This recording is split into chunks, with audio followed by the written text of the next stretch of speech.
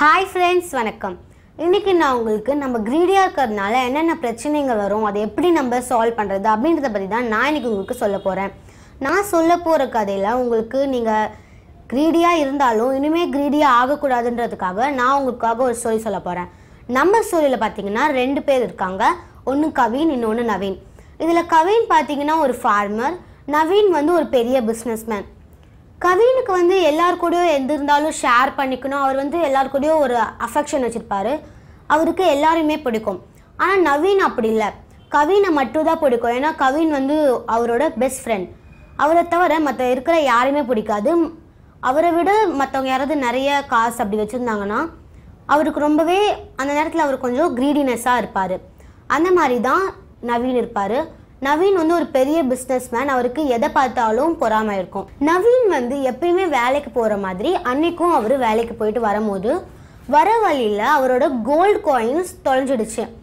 அவருக்கு ரொம்ப பதட்டமானதுனால அவர் ரொம்ப சேடானதுனால அவரோட ஃப்ரெண்டு கவின் கிட்ட போய் இந்த விஷயத்த சொல்கிறாரு. கவின் இந்த மாதிரி என்னோட கொஞ்சம் கோல்டு காயின்ஸ் வந்து தொலைஞ்சிடுச்சு அப்படின்னு சொல்கிறாரு. உடனே கவினுக்கு வந்து ரொம்பவே கஷ்டமாக இருக்குது. நம்மளோட ஃப்ரெண்டோட கோல்டு காயின் தொலைஞ்சிடுச்சே அப்படின்னு அவர் ரொம்ப கஷ்டப்படுறாரு. அதனால் அடுத்த நாளைக்கு நம்ம போய் தேடிக்கலாம் அப்படின்னு கவின் சொல்லிட்டு வீட்டுக்கு போகிறாரு. கவின் வீட்டுக்கு போகிற வழியில் அங்கே ஒரு பவுச் இருந்திருக்கு. அந்த பவுச்சை எடுத்து பார்த்தா அதில் கோல்டு காயின்ஸ் இருக்குது. அதை எண்ணி பார்க்குறாரு. 30 கோல்டு காயின்ஸ் இருந்திருக்கு. கவின் நினச்சிருக்காரு இது நம்மளோட ஃப்ரெண்டோட கோல்டு காயினாக தான் இருக்கும், அதனால் நம்ம போய் எடுத்துகிட்டு போய் கொடுத்துடலான்னு உடனே இந்த கோல்டு காயின்ஸ் எடுத்துகிட்டு போயிட்டு அவரோட ஃப்ரெண்டு நவீன் கிட்ட கொடுக்குறாரு.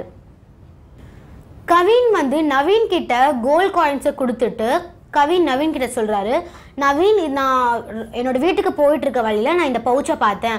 பவுச்சுக்குள்ளே பார்த்தா 30 கோல்டு காயின்ஸ் இருந்துச்சு. இது உண்டுன்னு நினச்சி நான் எடுத்துகிட்டு வந்தேன். அதனால நீ இதை நீயே வச்சுக்கோன்னு அவர் ரொம்பவே காமாக கொடுக்குறாரு. ரொம்ப சந்தோஷமாக கொடுக்குறாரு.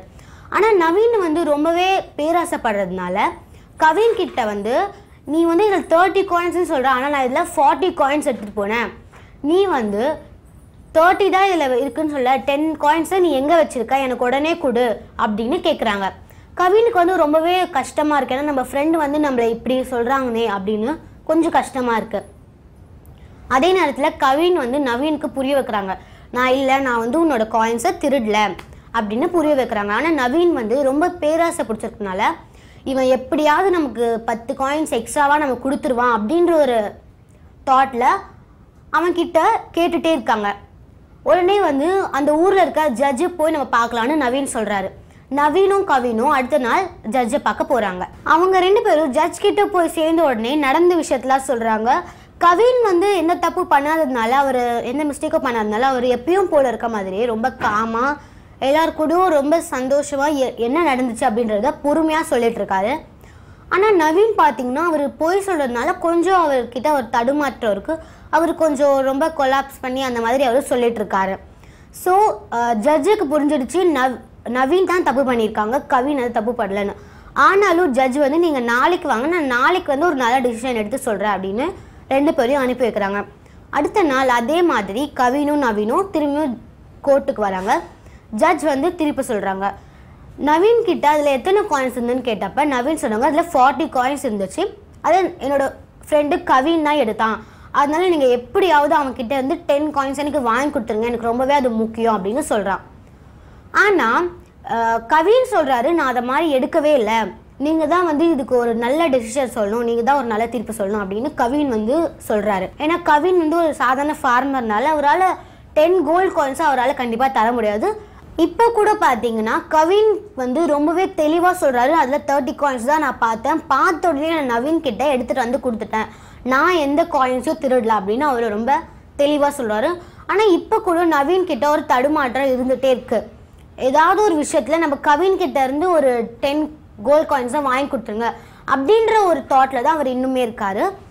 ஜட்ஜுக்கு ஓரளவுக்கு கவினோட ஒப்பீனியனும் நவீனோட ஒப்பீனியனும் புரிஞ்சு ஓரளவுக்கு என்ன நடந்திருக்கும் அப்படின்னு அவருக்கு ஒரு தாட் வந்திருக்கு. ஸோ இதை வச்சு அவர் வந்து டெசிஷன் சொல்லலான்னு சொல்கிறாரு. ஜட்ஜு வந்து ரெண்டு பேரோட ஒப்பீனியன் கேட்டு ஒரு கன்க்ளூஷனுக்கு வந்திருக்காரு. ஜட்ஜ் வந்து நவீன் கிட்ட கேட்குறாங்க, நீங்கள் அந்த பவுச்சில் 40 காயின்ஸ் இருந்ததா சொல்கிறீங்க, ஆனால் கவின் கண்டுபிடிச்ச பவுச்சில் 30 காயின்ஸ் தான் இருந்துச்சு. ஸோ இந்த பவுச் உங்கள் தான் இருக்க வாய்ப்பு கிடையாது. அதனால இது கண்டுபிடிச்ச கவினுக்கு தான் இந்த கோல்ட் காயின்ஸ்லாம் சேரும் அப்படின்னு ஜட்ஜ் வந்து ஒரு கன்க்ளூஷன் கொடுத்துட்டாங்க.